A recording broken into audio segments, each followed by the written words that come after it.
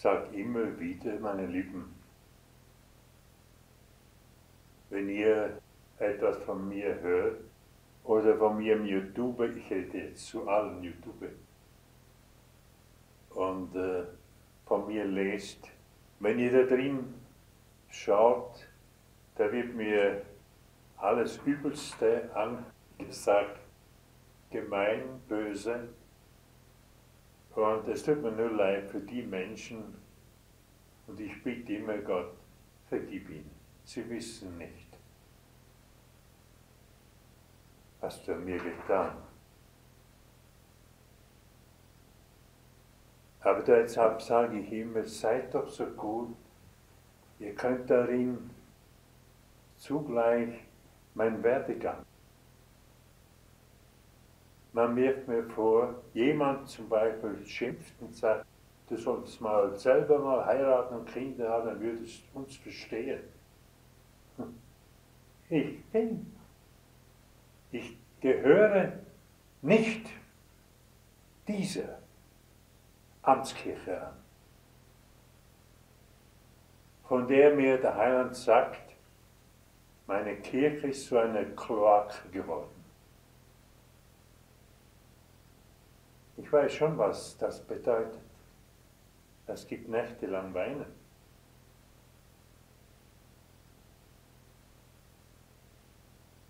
An und für sich muss ich sagen, nicht die Kirche meinte der Heiland damit, die Kloake, sondern meinte das Bodenpersonal der Kirche. Die Kirche ist das, was aus dem Herzen Jesu am Kreuz hervorgegangen ist, nach dem Lanzenstich,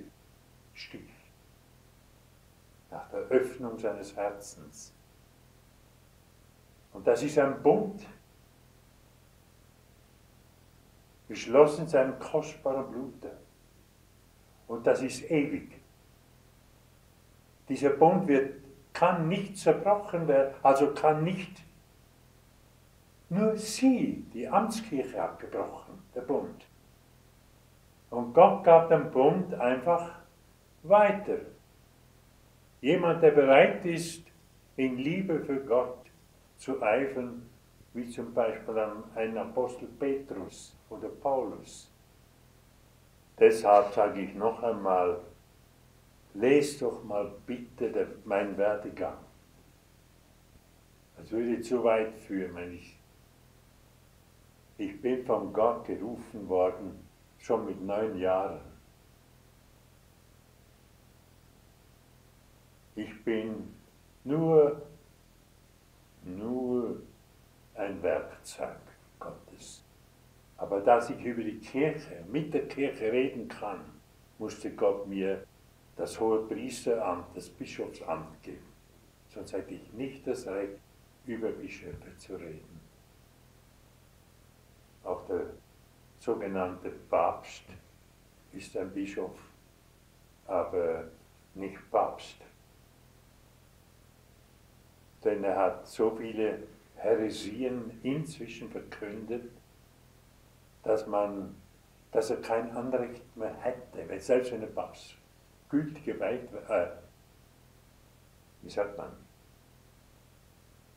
eingesetzt worden wäre. Aber er hat verloren. Heilige Augustinus sagte, wenn ein Papst, ich meine, Petrus ist und bleibt der Fels, auch jetzt noch. Und auf diesem Felsen sollte der Papst stehen. Das heißt, auf der Lehre Petri, Petrus von Jesus erhalten. Und wenn der Papst da etwas sagt, das nicht eins geht mit dem Petrus, dann verliert er seine Autorität und ist nicht mehr auf dem Felsen. Gott hat gesagt, an ihren Früchten werdet ihr sie erkennen. Wo sind die Früchte in der Kirche? Es sind nur Papierfeuer. Immer wieder machen die etwas Grandioses, versuchen sie, weiß Gott, wie pompös wird das aufgetragen und der Kern verschwindet. Man sieht nur noch, weil sie nichts mehr, keinen Kern mehr haben. Mein Gott, jeder Priester muss verliebt sein in Gott. Dann fällt ihm nicht das Sakrament der Ehe.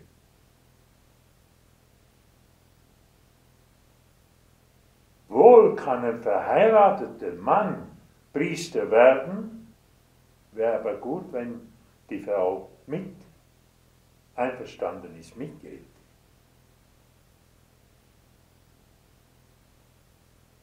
Aber ein Priester kann nicht mehr heiraten, denn das Sakrament der Priesterweihe ist höher. Und ich kann nicht sagen, weiß lieber Gott, deine Liebe ist mir zu wenig, ich brauche noch die menschliche Liebe. Das geht nicht. Aber ich kann steigen. An ihren Früchten werdet ihr sie erkennen. Nun ja, man weiß von mir vielleicht manchmal nur wenig. Früchte, ich habe nicht dich gemacht, ich bin ja nur ein Werkzeug. Gott macht sie durch mich. Wir sind momentan vertreten in 27 Ländern, aber nur in Hauskirchen. Erinnert ihr euch an Prophezeiungen von Hauskirchen?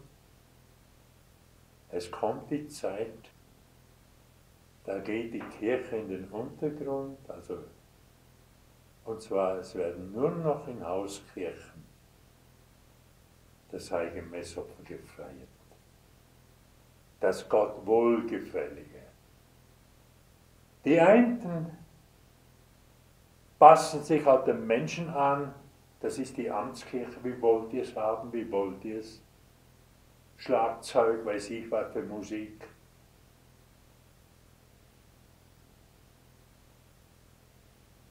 Das gehört nicht.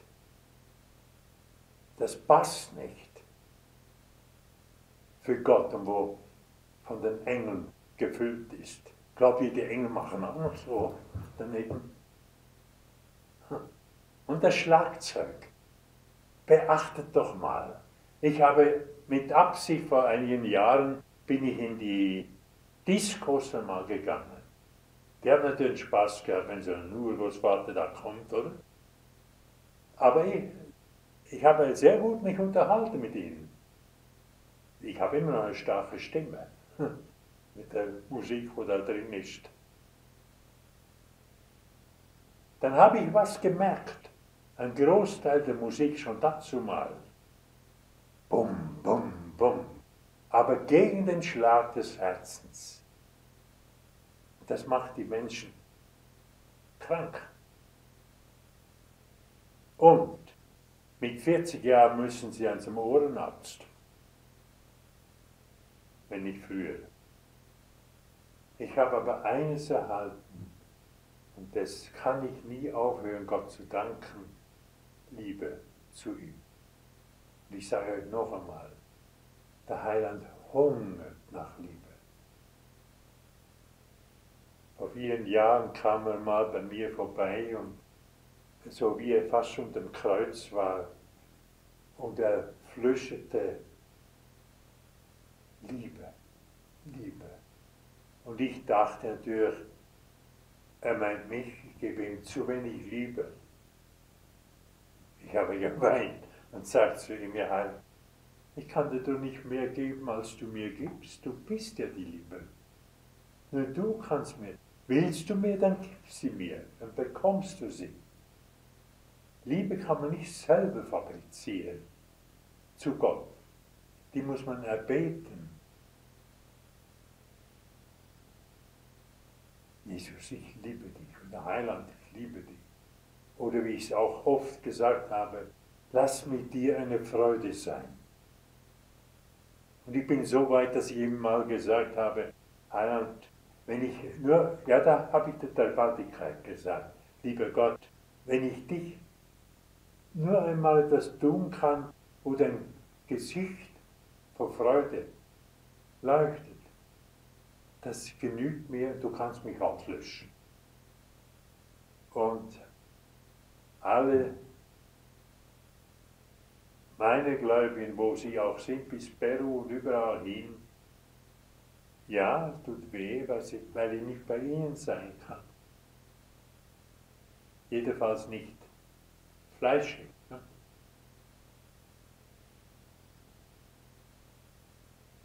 Aber habt ihr schon gemerkt, dass die Leute, die mich kennen, wenn ich ihnen telefoniere, sie wissen sofort, wer ich bin. Sofort heißt, Schwert-Bischof.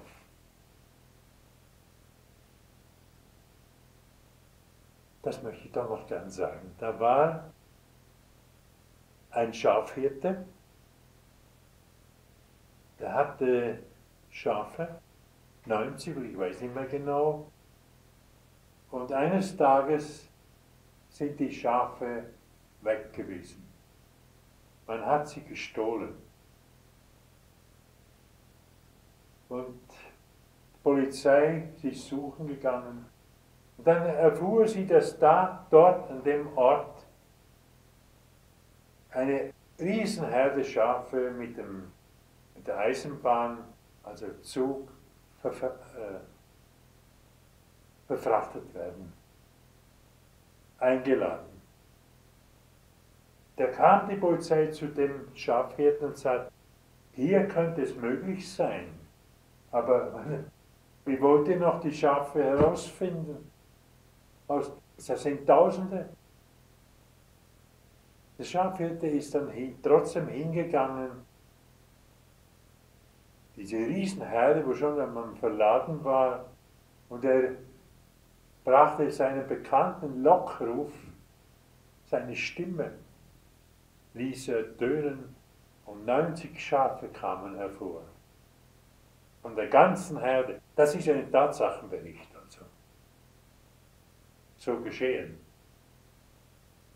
Die Schafe haben die Stimme ihres Hirten gekannt. Seht ihr? Und das müssen wir auch lernen, wir Bischöfe, dass man unseren Stimme und auch was wir sagen, an dem den Bischof erkennen. Ihr müsst die Liebe bitten. Wenn ihr die Liebe bekommt, dann ist es so, ich möchte bei mir sagen, es ist mir, als hätte ich zwei Herzen. Das eine weint und blutet und das andere ist glücklich. Ich habe Gott, den Herrn,